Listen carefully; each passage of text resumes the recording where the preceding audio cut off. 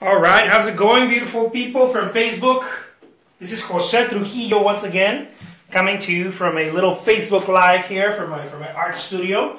Just got done sketching this little drawing, and I just want to get started on this painting, and hopefully you get to see some of my je ne sais quoi.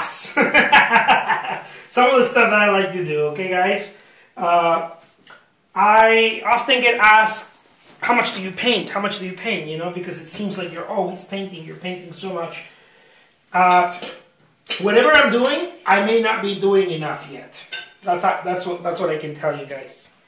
I'm not looking just to paint many pieces, I'm looking to paint a lot. And if that means painting many pieces, many small pieces, or painting a lot on a large piece. Sometimes I'm going to be doing some videos with this humongous, I call them humongous canvases that I do.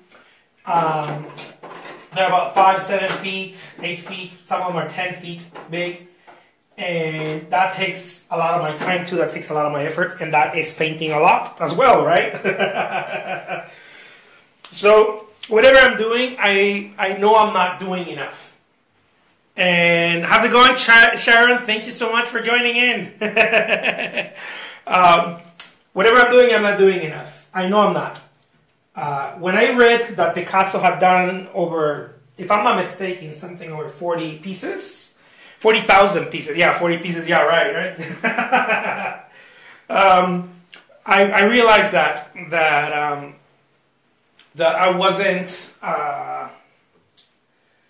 I wasn't ready yet. And not ready as in I have to wait, but ready as in I have to do more to get ready.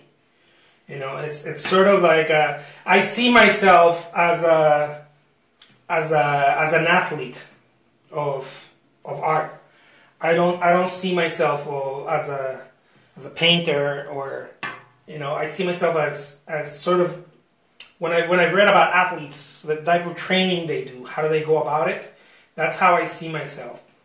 And certainly I think that Picasso had that quality, and he's one of my favorite artists, not because of the art he created necessarily, but because of the way he showed up, the way he created artwork. He was not just prolific, he was a machine. And that's the kind of stuff that I'm always amazed with. Like, how do you do that? You know? How do you do that? How do you go beyond yourself? Because many times we don't want to do things, you know? I get it, you know? Many times we're like, oh, I'm tired, oh, I don't feel right, or I'm not inspired, or you know, how does an athlete, you know, show up? How does he or she do it? Well, there has to be a level of, we call it, you know, to simplify it, we call it professionalism, right? But there has to be a level of commitment. I think that's really the key. A level of commitment that goes beyond what you think of yourself, what people think of you, or you may think people think of you, and it has to go beyond that, because it has to really touch your how do we call this? Your soul, I guess. It has to really touch your soul. It has to go beyond your mental ideas, your feelings, your stresses, you know. And I believe that's how one starts creating artwork at another level. You know, the way that I see it, and what I've read from the many artists. Especially the old artists, some of the new ones too, you know, some of the new ones, like Chuck Close. One of my favorite sayings he has is I'm going to do a loose translation because I don't remember the exact quote, but it was something like amateurs wait for inspiration, the rest of us just show up to work. And that resonated with me. When I heard him talk about, when I heard him say that, it resonated. It resonated a lot because for most of my life as an artist, I've always been in search of some sort of inspiration. What's going to inspire me? What's going to allow me to show up, right? Almost looking for an excuse to show up. Almost looking for an excuse to if it's almost like saying, well, if they pay me well, I'll go work, and most people that do anything significant in their field, it doesn't work that way. You show up first, and then as a result, you get rewarded. And it doesn't work any different with artwork. With artwork, it's the same thing. With artwork, it's exactly the same thing.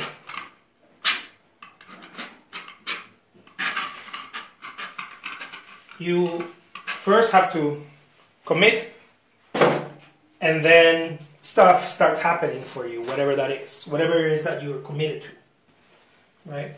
I certainly don't tell anyone, because everybody works differently. I don't tell everyone, you have to paint a lot. You have to paint a lot. I think you have to practice, but you don't have to do many paintings. Not every artist does that. This is just the way that I found for me. But you have to do something a lot. I don't know what that is, whether you promote yourself, whether you practice the same painting over and over, whether you work on only a handful of pieces that are extremely, I don't know, hyper-realistic, or, there's so many artists who do that they create these very hyper-realistic works, and they don't go like me. They don't go, I'm going to paint, I don't know, 5, 6, 10 pieces like this or whatever in one day. They're not thinking like that. They're thinking, I'm going to focus on this painting for the next month, and that's all they do. They just work on that. So there's many different ways of doing. What you can't escape, though, it's been my experience, it's the work. No matter what route you take, you will not be able to escape the work. You will not be able to escape the long hours. You will not be able to escape the commitment. And it doesn't matter what you're doing. There will be a place where you're going to have to commit heavily in order to get results. And I just wanted to touch on that because, I get asked many times, like, how much do you paint? How much do you do? Again, it's not enough. It's not enough. Whatever I'm doing, I know in my heart that it's not enough. I feel like who said this? I think it was Michael Jordan, when he was asked something similar about his practice. And he said that he was his, something about him having his expectations, right? He didn't allow anyone to push him. He had this huge work ethic, and his expectations were far higher to himself, right, than anyone else could impose on him. And I think that is missing in art nowadays, and certainly not with the big names, because they're doing something a lot. I don't know what it is. Whether they're doing mural work, they're doing big murals. Whether they're doing presentations for businesses. I know some corporate artists who do some really great stuff. They're doing that a lot. Whatever they're doing something where they're putting a tremendous amount of energy. And sorry about my phone, guys. It keeps going on. They're doing something a lot, and we have to look into that. I think as artists, we easily get distracted only with the We can easily get distracted with the idea of the inspiration.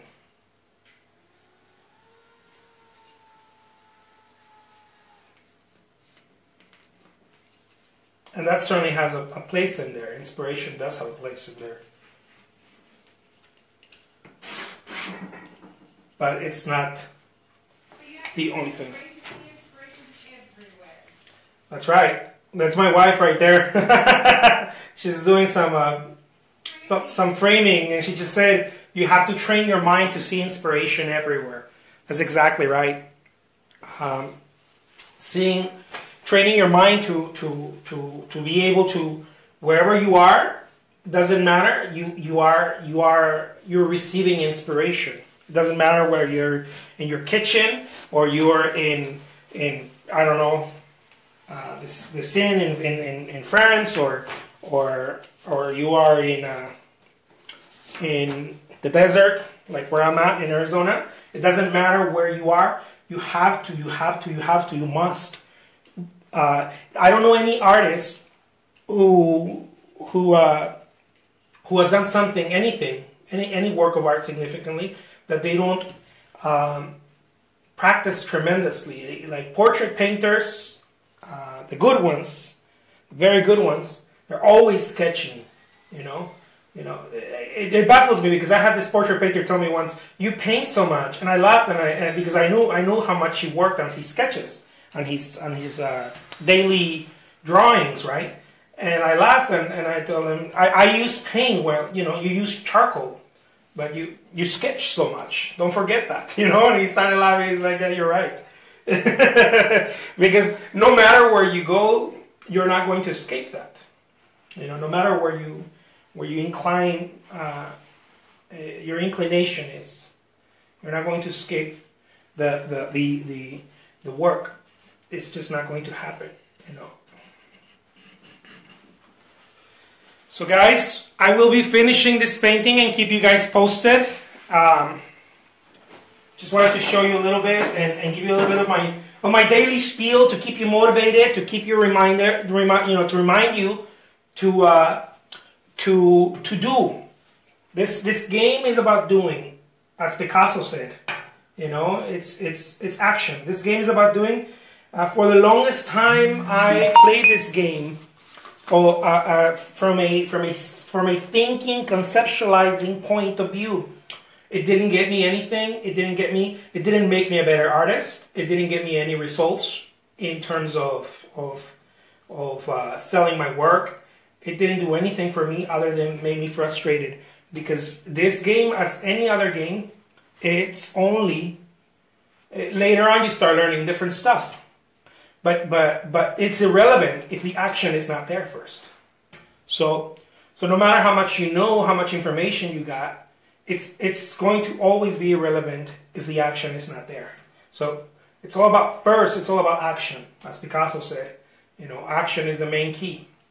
So I'll leave you guys with that. The name is Jose Trujillo, and I will be showing you guys how I finished this painting. Absolutely, Sharon. I'm going to be posting this finished painting, and thank you guys so much.